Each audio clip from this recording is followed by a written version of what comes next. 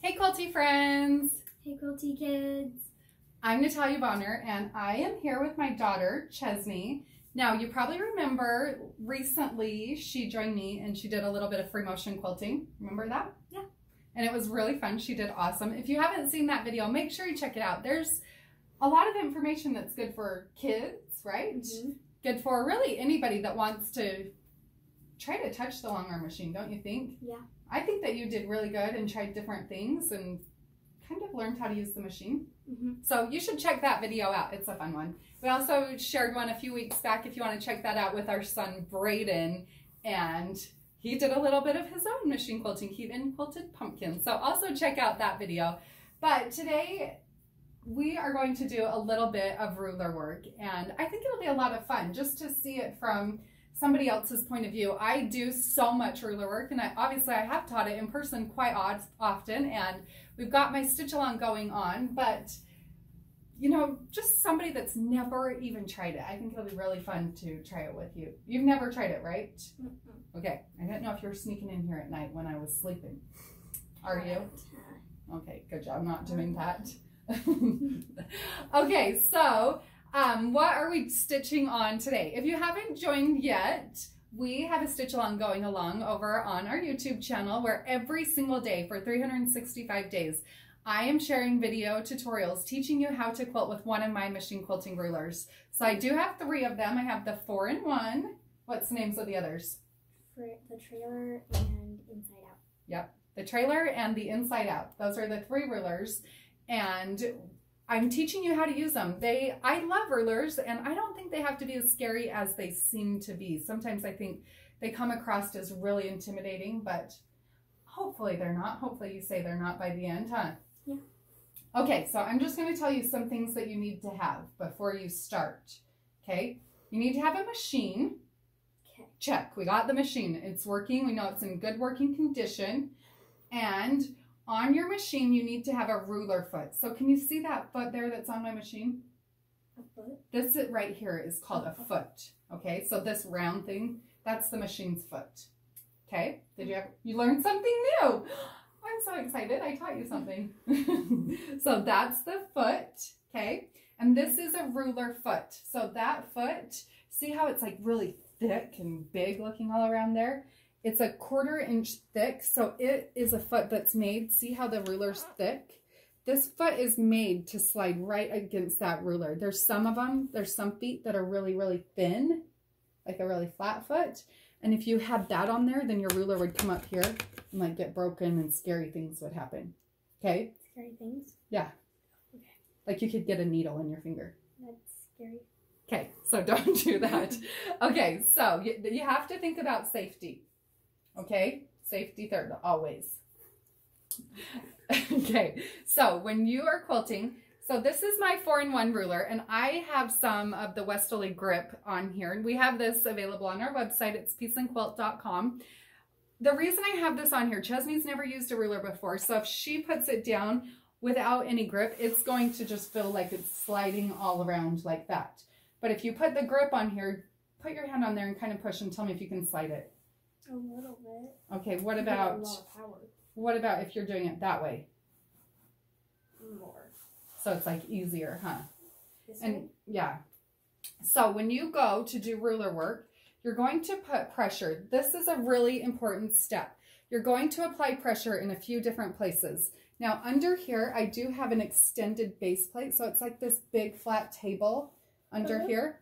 And that table makes it so it's nice and flat. So I have a place to put my ruler, okay? So this is really important, the pressure that you're going to apply. So I'm going to put gentle pressure. I'll put my hand on here and just apply gentle pressure to the top of the ruler, okay?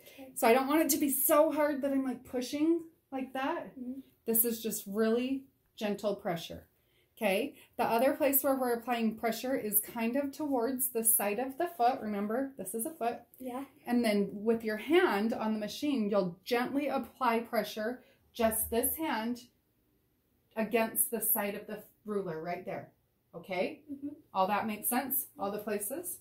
Okay, so the first thing I'm going to have you do, we're going to stitch straight lines that just go back and forth like this. And this design is one of our stitch along designs. So make sure you check out the full tutorial for this design. We will post a link to it below in the description. So I'm going to stitch just down here to where you're going to start. Now, this is a little bit of math. Do you like math? Yeah. Okay, so you'll like math. Okay. Okay, so look where my needle is right there. We want our first line to be 3/4 of an inch from this side of the block right here. Okay? Okay. So if I use this ruler right here, it has all of these markings on here. I want to line this 3/4 of an inch line. So that one right there, it's the second line. I want to line that up right there on the side of the block, right on top of that. Okay? Now, Okay. do you think in real life, is that 3/4 of an inch from the side of this to that line? It looks littler, huh? Mm-hmm.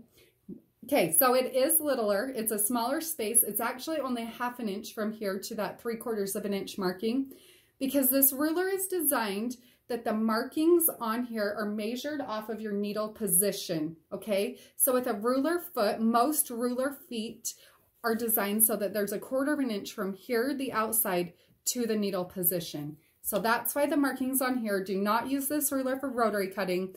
These are designed off of your needle position, okay? Okay, so the first thing, I'm going to stitch the first line. I want you to watch, okay? And then you get to do the whole rest. Okay. Okay, here we go. So I'm applying gentle pressure on here, putting one hand up here, start the machine. You can see I'm not moving it, so it's not really stitching. Then I'll just gently, now this is really gentle that I'm pushing pressure. Did you notice how my hand was just like one finger? Mm-hmm. So really gentle pressure, and I'm pushing kind of against the ruler, okay? And then slightly pulling towards myself. Okay. So with this next one, we'll turn the ruler and stitch over 1/2 an inch. And you can kind of just guess on that. I've done it so often that I can kind of eyeball 1/2 an inch. And I can see there I need to make another stitch over.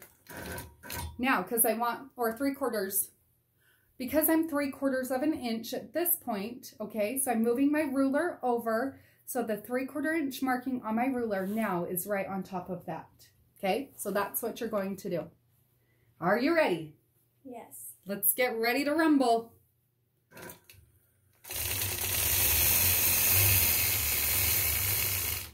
Keep going right to the top, all the way. Oh, now stop. Stop your machine. Okay, so from this point, I like to keep my needle in the down position when I stop. By doing that, when I adjust my ruler, when I rotate my ruler, I don't have to worry about my machine shifting or anything like that. I can then adjust my ruler and then start stitching again. Okay, so now you'll stitch across here just a little bit.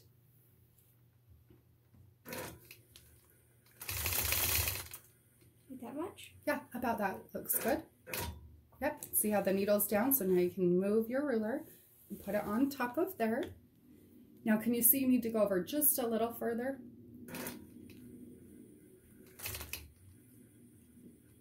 Okay, right there, and stop. And right, oh, you went a little too far. So start it and go back this way, just like one stitch. Perfect. Okay. Now you ready? Mm-hmm. So always be careful, and this is what I think is really great about the 4-in-1 ruler, is it's wide enough that you can put your hand flat on it like that. Just be careful that you keep your fingers away from that edge.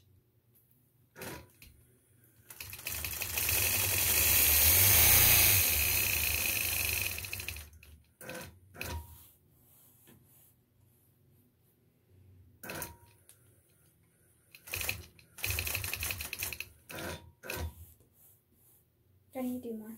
No, I think that's about good. And another thing we could have done on here, Chesney, to make it a little easier when you're starting, we could have gone across here and put little marks where you needed to stitch to. Mm-hmm. That would have made it a little easier. Okay, make sure this is lined up straight. Look all the way up to the top.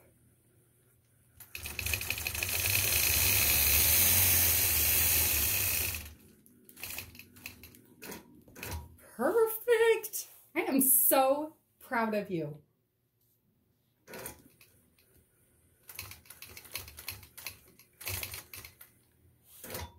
That looks about good. Maybe one more stitch over. Good job. Okay, now come back down.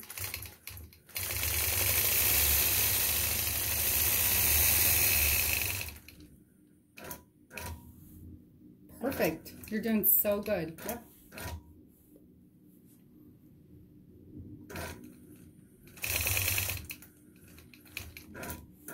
Good job. Perfect.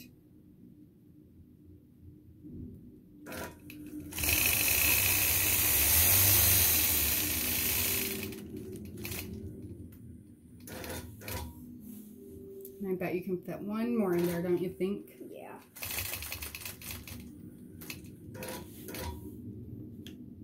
Oh, go over like one more.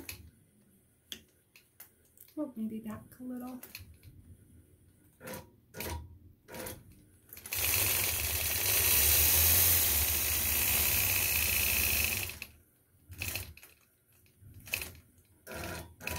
Okay, let's move it away and look. Look how awesome that is. I am so proud of you. Chesney, are you proud of yourself? Yeah. I want to do another. You want to do another? Did you love it? Mm-hmm. That was awesome. She did so good. You want to do another? That's your thoughts? Yeah. Okay. Thank you, everybody, for joining us today. That was so much fun. Chesney did so good. I can't even begin to tell you. I always say in my videos or talk to my husband about this and say, it seriously just makes me so excited when I see that the things that I'm able to create and share, I can teach to other people. It's really super exciting for me. So that was a really cool moment. I hope y'all have a great day. See you later.